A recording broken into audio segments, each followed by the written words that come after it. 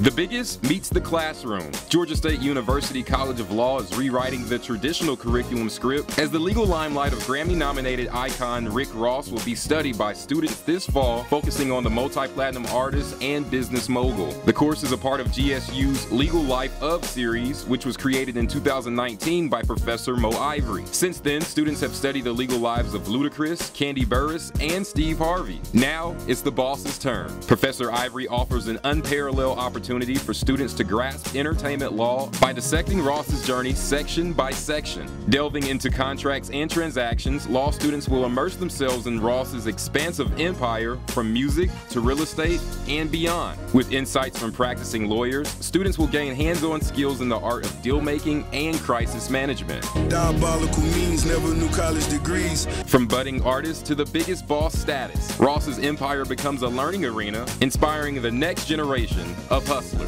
In downtown Atlanta, I'm Ashton Pelham for AP Video Productions.